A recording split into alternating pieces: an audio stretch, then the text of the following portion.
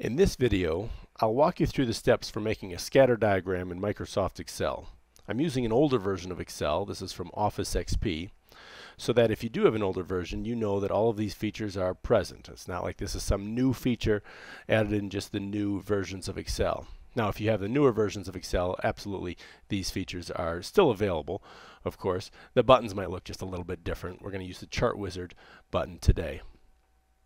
So, the scenario. We've got a listing of the miles driven and the list price for a number of used vehicles. And this is specifically for Honda CR-Vs, actually. So, to make the scatter diagram for this bivariate data, we want to click the Chart Wizard. So we click it, and then we want to click on the XY scatter because we're making a scatter diagram.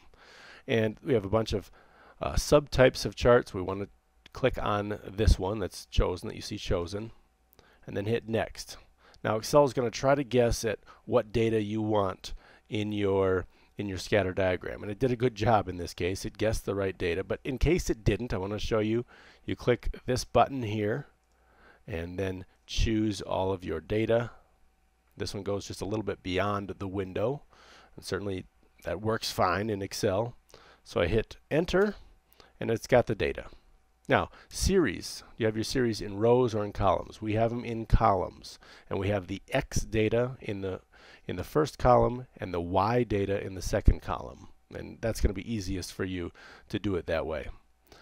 Okay, then we hit next, and it's already got a good look there. If you just want a rough look at it, you can hit finish right now, and you've got the scatter diagram. If you want to present this, maybe you want to change some stuff here in this chart wizard. So list price, we'll put versus miles driven,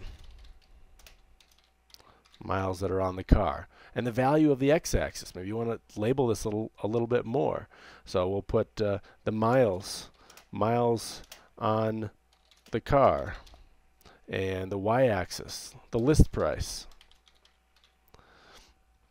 So we've got these labels on the x and y axes, and then we can go on to more. Legend. I am not crazy about putting a legend in a scatter diagram because you know what these dots represent, so I'm just going to click on this legend tab and then uncheck the show legend. We don't need the legend here. And we can mess with the axes, the grid lines, all of this stuff. I'm going to hit next, let it walk us through this. And then notice it says, where do we want this chart? As a new sheet, if you click that, it'll put a scatter diagram as a new sheet, or just right in this sheet. And I'm going to choose the right in this sheet just for this video so that I can relate to the numbers that we have, the data that we have. So I'll hit finish, and we get this scatter diagram. I'm going to make it a little bit bigger so now we can see it a little bit better. And this is exactly what we put in, the title and the label and the axes. You can change a bunch of stuff here. You can right click in the plot area to format the plot area to make it a little bit cleaner, but I don't need to walk you through all of that right now just for your time. I'll just show you what we have here for the scatter diagram. What we have shown is there is an association, and this is very interesting when you're looking at a scatter diagram.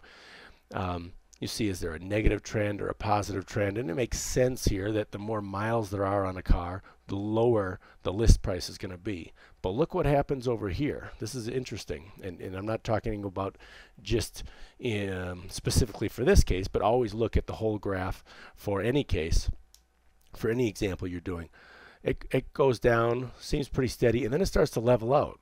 There is something about the Honda CR-V, at least for the data that I collected, that says the price doesn't start to drop. It should start to go down. There should be more dots around here.